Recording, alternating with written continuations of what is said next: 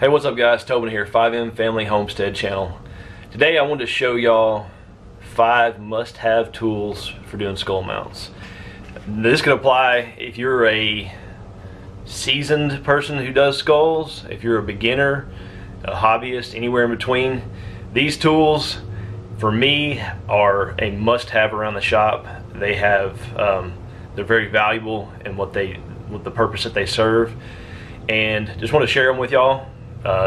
Some of y'all may already have them, some of you may not. They're all very reasonably priced, and they will benefit you if you buy them, I can assure you. So, but first, I want to just give y'all an update on what's going on with our skull mount business, what our shop currently looks like, and what we got going on. Almost forgot. So if you're new to the channel, we do homesteading, and we have a part-time taxidermy skull mount business.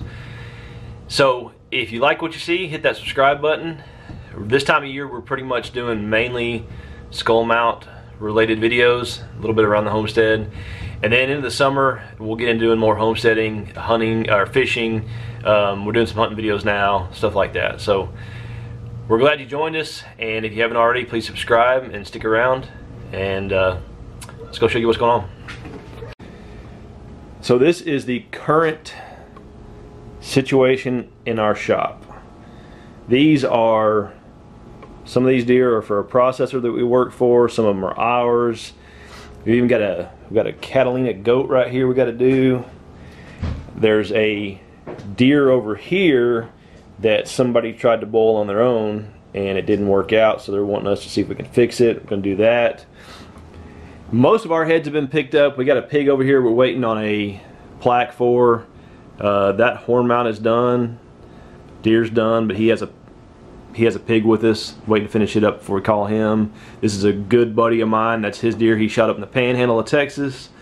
And yeah, so these are waiting to be picked up.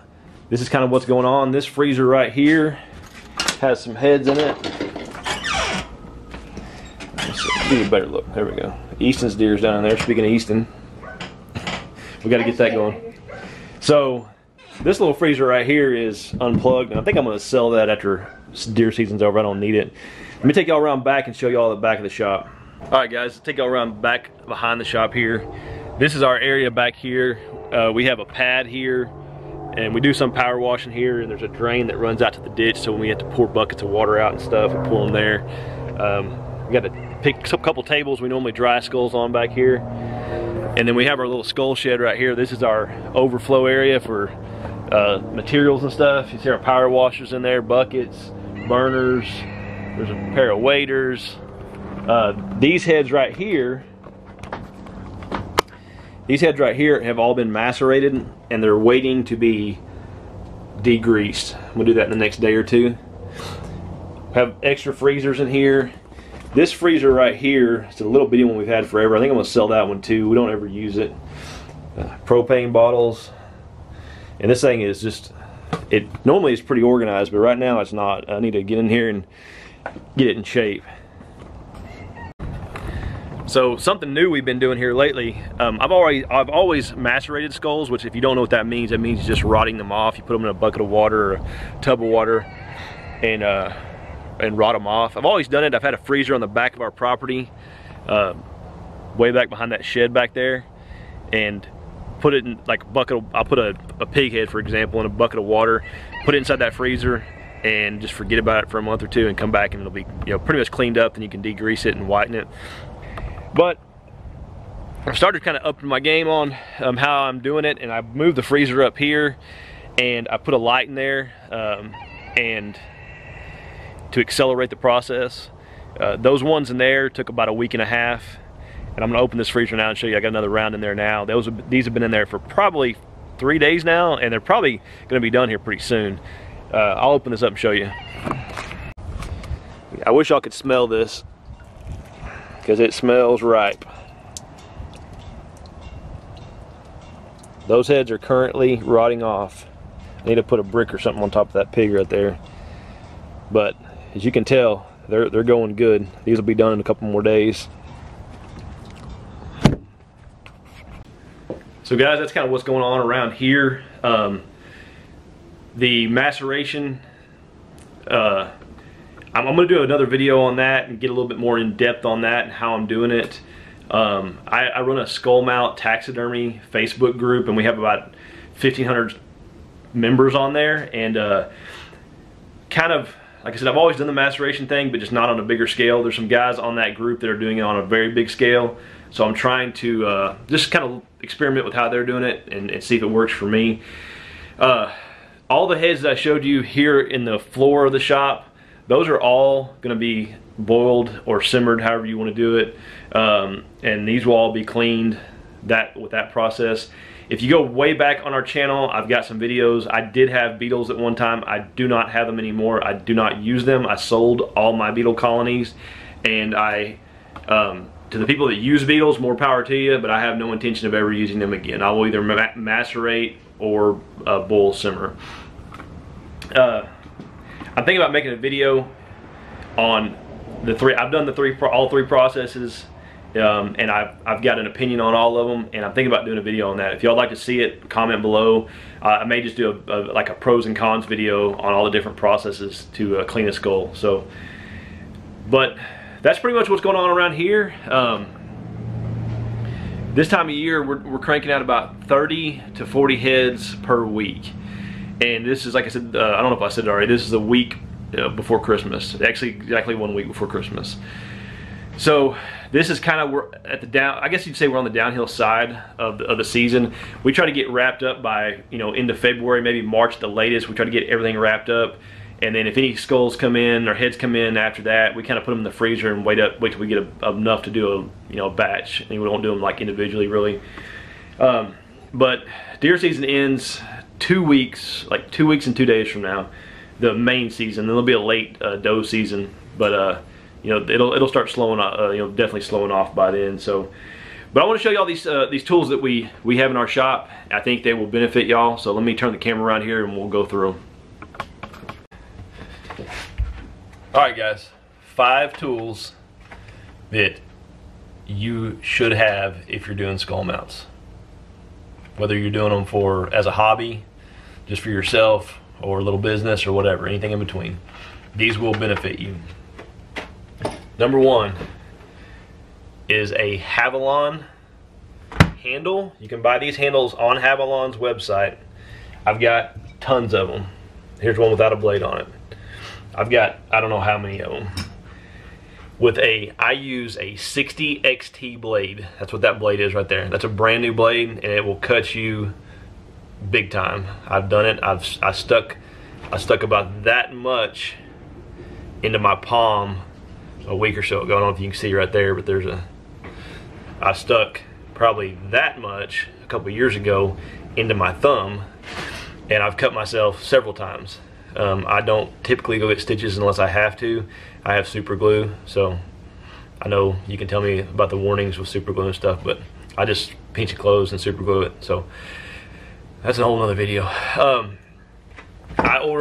This is a 100 count box of the blades. I order these off of Amazon for like about 40 bucks. I will go through 2 of these blades per deer when I skin a deer. Typically I'll remove the jaw and the jaw and the neck, and I'll use one blade, and then I'll change it out and I'll skin the rest of the head off. And I don't remove the eyeballs and a lot of meat since I boil, but you could probably get all that done with another blade easily. I don't try to resharpen them and stuff. I mean, that's 80 cents for one deer, so it's not really eating into my profit margins much. So that's what I do with this. This is number 1. I've gone through, I don't know, 3 of these boxes this season already. I just order 1 or 2 at a time off of Amazon, keep them here, and we'll be out here tomorrow or later this weekend skinning. My wife will have one, my son will have one, I'll have one, and we'll be going to town just skinning heads. So number 1. All right, number 2. Forceps. It doesn't matter what you're doing. If you're macerating, if you're boiling, even with beetles, I have little bitty forceps. Don't ask me what the brand is or any of that stuff. I have no idea. I buy them at a local hardware store. You can get them online on Amazon. I have everything from tiny ones all the way up to these long ones like this. They have so many different uses. When you're cleaning a skull, you can reach in there, grab little chunks of meat and stuff. This one's bent. You know, you can reach in there and grab the brain out when you're boiling.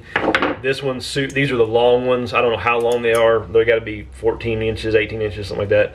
These, even if you're like degreasing a pig or something and you want to put it down in a pot, I'll take these and like lock it onto the pig and then drop it down in the water, or even when I'm whitening it, drop it down the peroxide, let it whiten or degrease, and then you can just pull it right back out and you don't have to, you know, fish it out of there with something. These right here, I got tons of them. They're everywhere. There's some more hanging on the other side of the shop. If you're pulling the noses out, you can use that as well. I know there's a lot of people that don't pull the noses out. There's all kinds of controversy on it, but we pull them out here if we boil them. So I think these are like, I think I paid maybe $8 for the big ones, maybe $6 for these ones, and the small ones are even less. So that right there is a must-have here. Number 2 must-have, doing skull mounts. Number 3, Dremel tool. I've had this Dremel tool, this same one, for I bet you since I started doing skull mounts 8 or 9 years ago. The exact same one. I've used it for countless things. This is a new bit that I just found out about. I don't know, it's like a 761 cutting bit or something like that. One of the guys on our skull mount page swears by them, so I ordered one. After you boil or macerate, all behind the head where that neck meets, there's a lot of stubborn tissue back there. You turn this thing on about halfway and go back behind there, and it just cuts it off there like butter. So that's one thing for it. If you've ever had an issue where you get a spot on a skull that's like a little black spot from different, I mean, they can have different things, you can use this real carefully.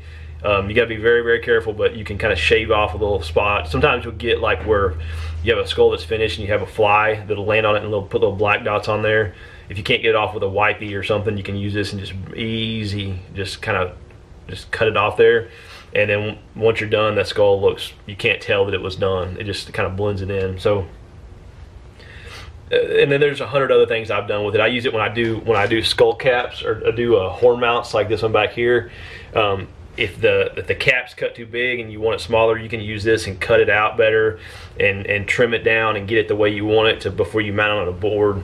Just tons of stuff. So Dremel tool, just get you some bits, cutting bits, brushes, all that kind of stuff, and you'll thank me for that. That's a good one to have.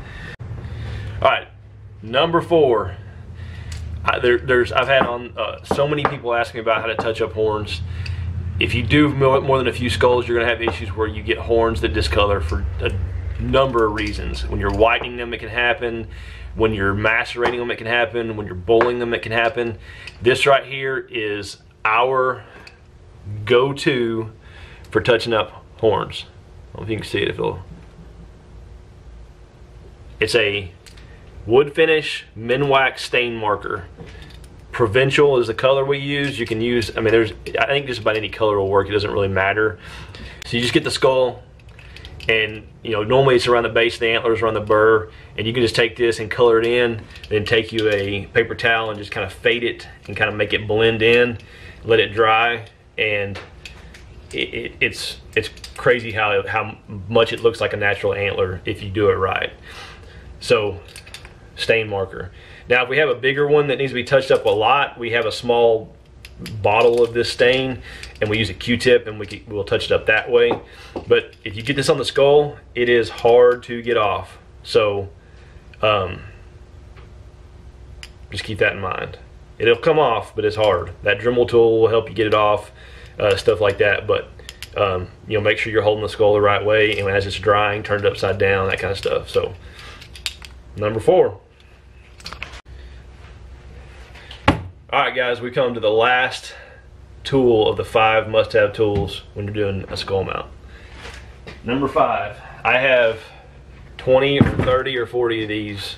and I'm always having to buy more because they bust, they break, whatever. I got to go buy some more this weekend. A 5-gallon bucket from Walmart, Home Depot, wherever you want to get it from. It doesn't matter what process you're using, these will come in handy. All these heads you see on the floor, we're going to skin those in a few days, and then we'll boil them the following day, and we're going to put them all in buckets, put water in there, and let them sit. When I'm doing skulls, I never let them dry out until we're done with them. From the time the skin comes off of them until they get whitened, I want them to have moisture, or stay hydrated. The second they start to dry out, at any point, all that meat and everything turns into concrete, and it starts to harden onto that bone, and it makes it much more difficult to get it off there. So, and then us soaking it before we boil them, it also pulls a lot of the blood out of them. So many benefits. If you're macerating, you can macerate right here in this with a fish tank heater.